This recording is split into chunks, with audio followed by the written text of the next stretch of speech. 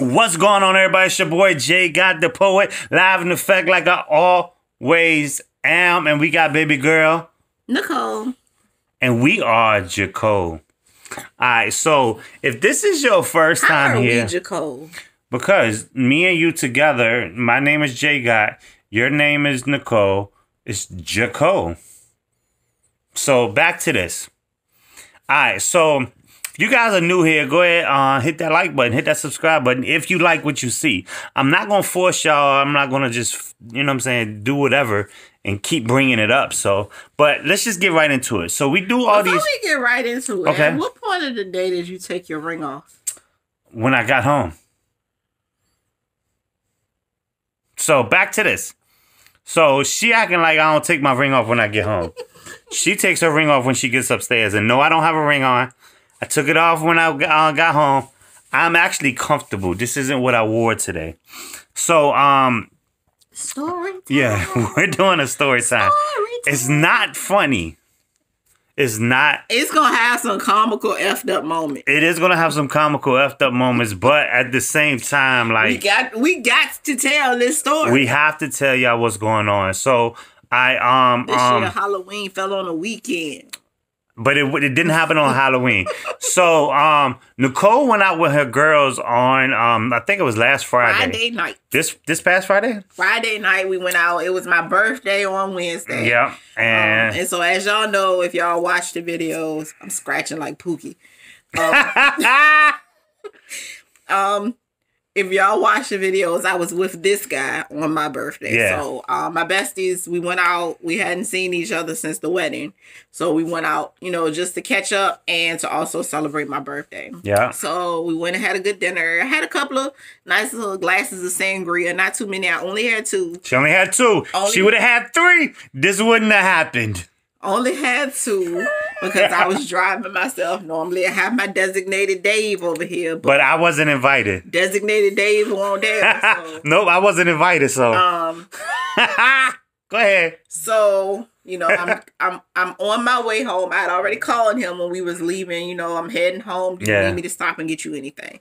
He said, no, I'm good. So I'm like, all right, I'm heading on home. So I get home and I pull into my apartment complex. And if you're familiar with our apartment complex, it's kind of dark at night. You know, they got lights, but in certain spots, it's kind of dark. Mm-hmm. I'm going to give y'all a little backstory because I had eye surgery. I had a cornea transplant in 2010. So sometimes at night, Nicole don't see very well. Nah, so I'd be driving. But if I was invited, I could have drove. But go ahead. So shout out to the besties. Thanks for the invite. So I go to pull into my parking space. Now, prior to me pulling into my parking space, I'm thinking in my head, I'm like, I should back in. The Lord knows what he be doing because something said, no, you tired. Just go ahead and pull in. So I go to pull into this parking space. And as I'm pulling in, I see something in front of me moving. And I go to look. And I squint just like this, like this. I squinted just like this. I said, that's a person. I'm laying on the couch. No. Hold on. No, I ain't finished. So I'm like, it is a person laying in the parking lot. And so at this point, I'm panicking because I think, okay, somebody got shot in the parking lot. Nothing ever happens in our apartment parking lot. Like, nothing happens out here. Every once in a while, somebody might be arguing. You know, kids might be throwing the basketball too close to your car. But that's it. Or playing soccer and busting your grill out. We've never had any type of violence over here. I've lived over here since 2013. I've never had any violence. So I immediately back my car up because at this point, I don't want to be considered an accomplice or whatever to what has ever happened to this person that's laying in this parking space.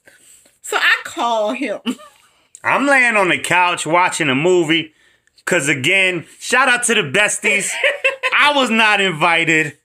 So I get the phone call and she's like, yo, there's somebody laying. No, that's not what I said. I said, I said, I need you to come outside real quick. Oh, yeah. She said, I need you to come outside. So I'm thinking she stopped at the store because that's the only time she calls me to tell me, hey, come outside so I can help her with the stuff in the house.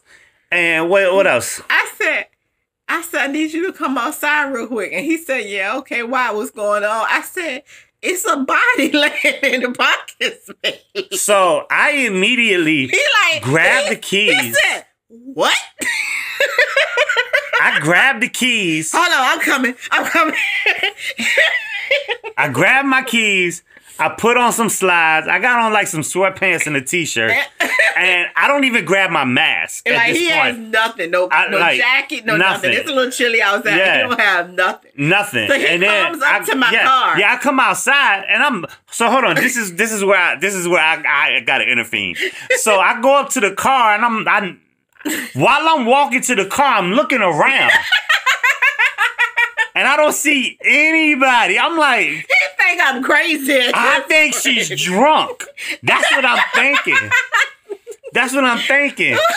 And I knock on the window, and when I knock on the window, she rolls it down. I'm like, where's the body at? There's a car in front of her backing out, and she's like, they open the door like, hey, can y'all back up a little bit? So I'm standing there like, hold on for a second, like, you don't know what she just told me there's a body laying out here. I'm like, hold on.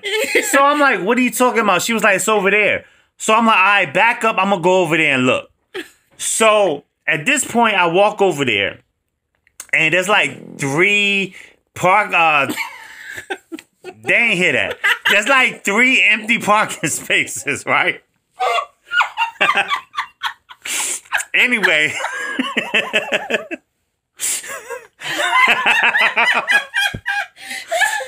This isn't part of the story. So anyway, look. So there's 3 empty parking spaces.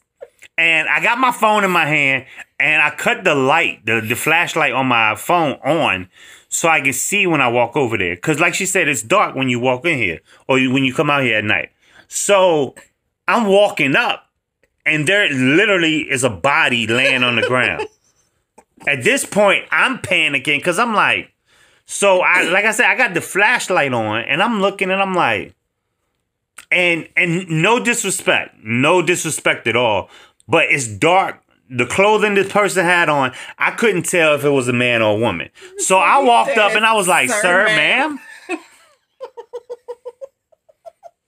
It's not funny. And mind you, this is not a funny situation. It's not a funny situation. And I'm like, sir, ma'am, like, are you all right? And at that point, they lift themselves up. And then I put the flashlight on their back and their head. I mean, the back of their head is busted open and literally blood is dripping from their head. And I'm like, yo, are you okay? I just need help getting in the house. I'm like, nope, I'm not, no. No, I don't feel comfortable touching you with all this blood on you, number 1. Number 2, like, COVID is still out here. COVID is real. Like, I'm sitting there like, but at that point, I don't have I'm about to get to that. So I turn around and she's like, are you all right? I'm like, yeah, I'm good. And there's a car pulling up and it's like, what's going on? I'm like, yo, I just walked over here and she was laying here. And they was like, yo, have you called the ambulance? I was like, nah, I ain't called nothing. She was like, don't call the ambulance. I just want to get in the house. I'm like, no. Like, I couldn't have this happen. So at this point, I done finally parked my car. And I come back over and he's like, hey, go get my mask. Go get my mask. Go get my mask and I need a jacket.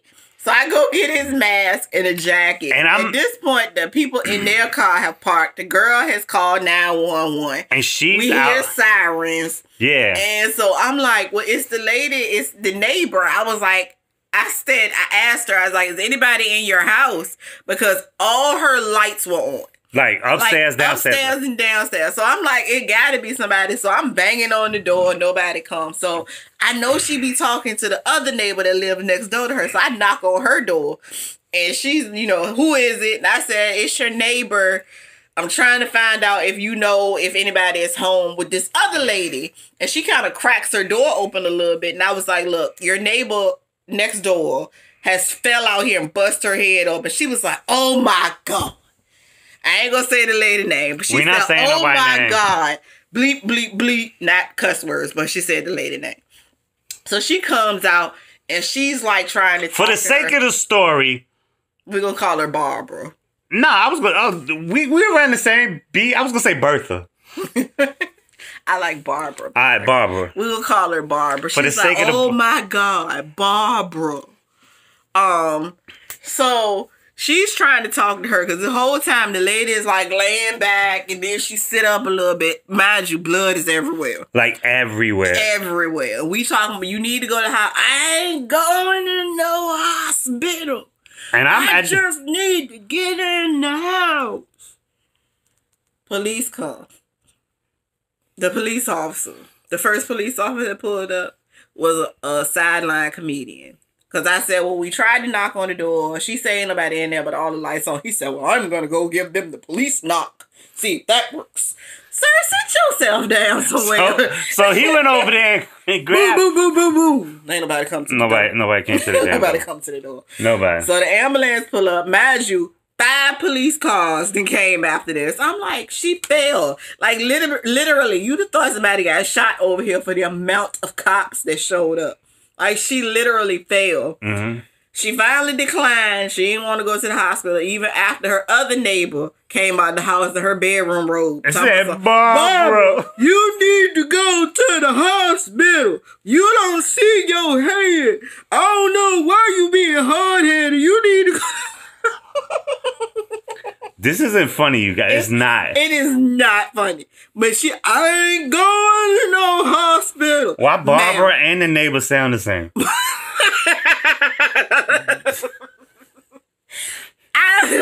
I'm just trying to get them to understand. But they understand. The whole time that I'm sitting there listening to this, I am thinking to myself, I almost hit that damn lady. If she would have had that third drink, she would be in jail right now.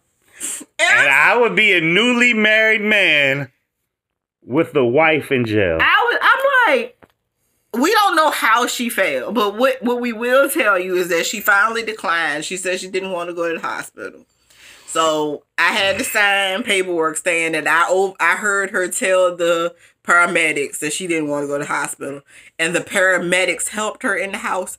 But when her neighbor picked up her bag, she had 4 Ice House 40-ounce pills in her bag. So we have come to the conclusion that Barbara was drunk or either high or both, because we don't know how she fell. Like, she was not close enough to the curb to have fallen off the curb. She was she was like 3 or 4 feet away from the curb. We think she was like drunk before she went and got the bills and fell on her way back. Oh, yeah, like... And we really don't know how long she had been laying there, so we don't know if she passed out. She probably blacked out. Yeah. We don't know. But yeah. The problem that we're having now is that we ain't seen her. So we hoping that she just a little embarrassed and she hiding out. So we're going to end the video right there and y'all tell us what y'all think happened to her. No, I'm joking. We're going to assume that she's just a little bit embarrassed and she don't want to go. Or maybe she did finally go to the hospital. Yeah. Hopefully. But yeah, I'm just letting y'all know. Please don't drink and walk in the dark.